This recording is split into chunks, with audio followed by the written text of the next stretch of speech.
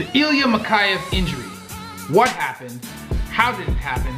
And what happens next? Stay tuned to find out. Hey everybody, Dr. Chris, orthopedic surgeon and sports medicine physician.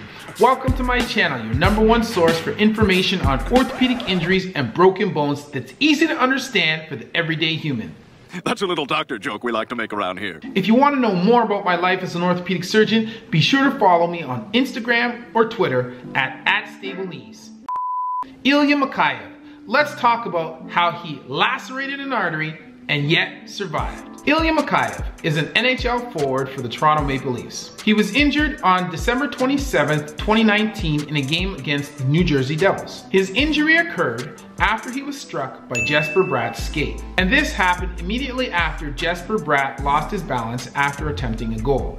Ilya was struck at the level of the wrist by Jesper's skate blade. He was struck on the volar aspect, or in other words, the palmar side, on the medial aspect, or in other words, the pinky side of the wrist. And this is as we would expect, because as Ilya is holding a hockey stick in his hand, the pinky side of the wrist is the one that is going to be closest to the ice and the one that is most exposed to an injury from a skate blade. The skate blade caused a laceration which damaged both the skin and the structures directly underneath that area. Immediate active bleeding from the site of the laceration suggests that a vascular injury was also one of the structures involved. And this is in contrast to the recent injury, also by the same mechanism, to CLUTTERBUCK. Although both players suffered volar wrist lacerations as a result of a skate blade, CLUTTERBUCK's injury did not demonstrate active immediate bleeding, suggesting that a vascular injury was not involved. In Ilya's case, however, we suspect a vascular injury as a result of this active bleeding. As I stated before, Ilya suffered a volar laceration on the ulnar aspect, or the medial aspect of his wrist. The volar structures of the wrist are separated into several layers. The most superficial layer, meaning the layer closest to the skin, is comprised of 4 muscles. And these include the pronator teres, the flexor carpi radialis, the palmaris longus, and the flexor carpi ulnaris. The second most superficial layer includes the flexor digitorum. The structures present on the ulnar aspect of the wrist include the flexor carpi ulnaris, the flexor digitorum, the ulnar nerve, and the ulnar artery.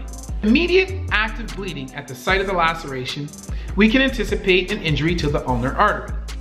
But if the ulnar artery is involved, we can also anticipate that there must at least be an injury to the flexor carpi ulnaris and possibly also to the tendons of the flexor digitorum.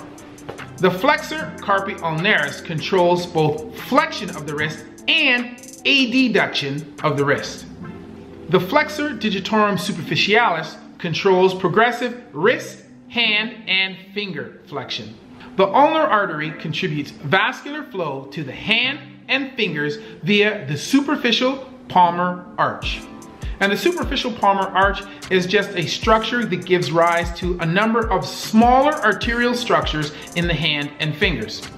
The ulnar nerve provides sensation to the ulnar 1 and 1/2 fingers, as well as motor function to all of the intrinsic muscles of the hand and fingers. Ilya was immediately taken to the hospital where he underwent emergency surgery. Ilya would have undergone a history and a physical examination upon arrival to the emergency department. Here they would assess the nature of his injuries and confirm the presence of a vascular injury. An injury of this nature would require immediate treatment. Typically, the treatment for this type of injury would include the following: administration of tetanus toxoid if his tetanus status were unknown, and this is to prevent tetanus, or lockjaw, which can occur as a result of contamination of the wound with Clostridium tetani. And this is the bacteria that causes tetanus or lockjaw. And this is an infection that can commonly occur after laceration with a metal object. Administration of intravenous antibiotics to prevent infection. The type of antibiotics that are administered are determined by the size of the wound, the presence of any gross contaminants in the wound, the presence or absence of allergies in the patient. Typically, patients would be treated with ANTIBIOTICS, a third-generation cephalosporin antibiotic. And this is basically a more modern derivative of penicillin. Wounds that were significantly large would be also treated with gentamicin or a derivative.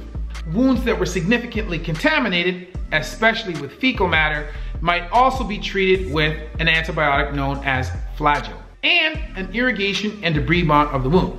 And this just basically means that we would wash out the wound with a large amount of sterile saline in order to remove any contaminants from the wound. In addition, the wound edges would be trimmed to allow better repair and to remove any necrotic or dead tissue from that area. Laceration to tendons or vascular structures would also be performed. In Ilya's case, we know that at least one tendon was repaired. Typically, after debridement, an end-to-end tendon repair would be performed. And generally speaking, the strength of this repair would be determined by the number of suture strands that cross the site of injury. And basically, this just means if you want the repair to be stronger, you're going to place more suture strands across the repair. As Ilya also suffered an injury to his ulnar artery, we know that a vascular repair was also performed. The type of repair performed depends on the type of injury. If the vessel has only suffered a nick or a longitudinal cut down the sidewall, then simple figure 8 suture repair can be performed. However, if the artery has been transected or completely cut in two, then an end-to-end anastomosis will be performed. Occasionally, if significant vascular tissue has been lost during the injury and the subsequent debridement, then a vascular graft will be added to the repair to help to increase with its strength. So now that we know what happened and how it was treated, what does this mean for Ilya Mikheyev in the future? Ilya is expected to miss at least 3 months while he undergoes healing and rehabilitation following his injury. We can expect him to be splinted for at least 6 weeks in a functional position to protect the tendon repair. Following confirmation of healing of both the tendon and the artery, he will undergo an extended period of rehabilitation in order to restore full active function of his wrist, hand, and fingers. If all goes well during the healing process, we can expect that Ilya will be able to return to regular active play without any significant deficits once his rehabilitation is complete. So there you have it. Today we've been talking about the Ilya Mikheyev injury, how he cut an artery and survived. Be sure to like, share, and subscribe, and keep your eyes open for membership options coming to this channel soon. And as always, that's been a word from Dr. Chris, not your everyday ortho. Just a flesh wound.